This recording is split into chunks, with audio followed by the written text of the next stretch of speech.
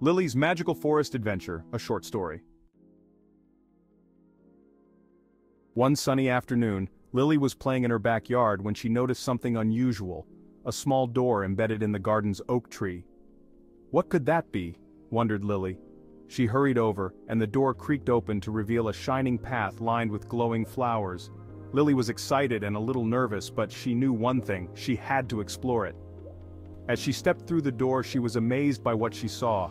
The magical forest was filled with towering trees that sparkled in the sunlight.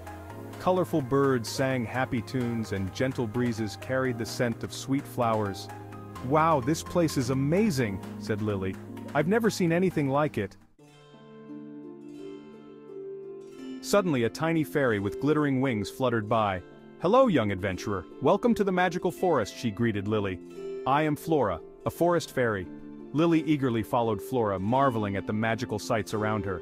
The river they passed had mermaids and magical singing parrots. "This is beautiful," exclaimed Lily, and Flora said, "Indeed." Soon they came to a bubbling stream with stepping stones that seemed to move on their own.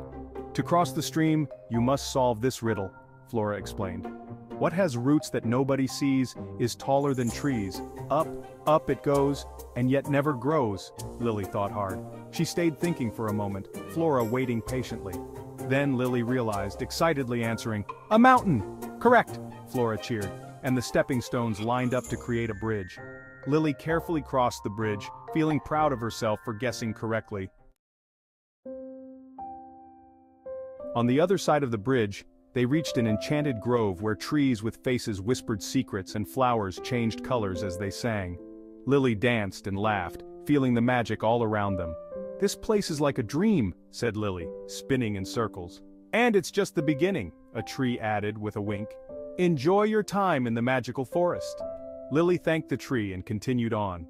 As Lily continued her journey, she heard a rustling sound in the bushes and she turned curiously. Out popped a friendly orange dragon named Draco. "Hello there. Don't be afraid. I'm here to help," Draco said with a smile. He had shimmering scales and eyes that twinkled like stars. "I'm on an adventure," said Lily. "Can you join me?" Draco nodded eagerly. "I know all the best spots in the forest." With Draco leading the way, they soon reached a crystal cave that sparkled in every color of the rainbow. "To enter, you must solve this puzzle," Draco explained. "What comes once in a minute, twice in a moment, but never in 1,000 years?" Lily pondered the puzzle, slowly getting used to the way the forest functioned. It seemed to progress. She had to solve riddles. It was just like her puzzle games at home. "What comes once in a minute, twice in a moment, but never in 1,000 years," she mumbled, the dragon waiting patiently. Then Lily realized. "The letter M!" shouted Lily. The cave entrance glowed and opened, welcoming her inside. Inside the cave, she found a glowing gem that pulsed with magical energy.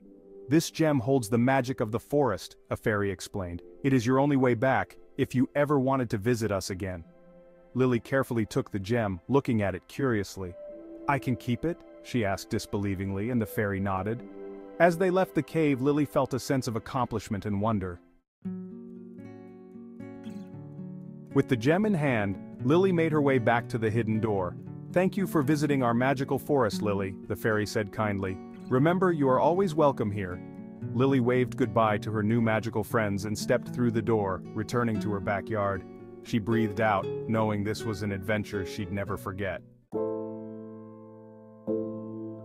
As Lily sat on the grass thinking about her adventure, she realized she still had the gem. "This will remind me of my adventure," said Lily happily. She went into her bedroom and stored the gem away safely. She breathed out, knowing that the magic of the forest was now a part of her. "Lily," called her mother from downstairs, "it's time for dinner." Lily ran downstairs into the kitchen and sat at the table eating the yummiest dinner ever. And from that day on, Lily had many more adventures, knowing that if she used her mind, she could overcome any challenge or riddle.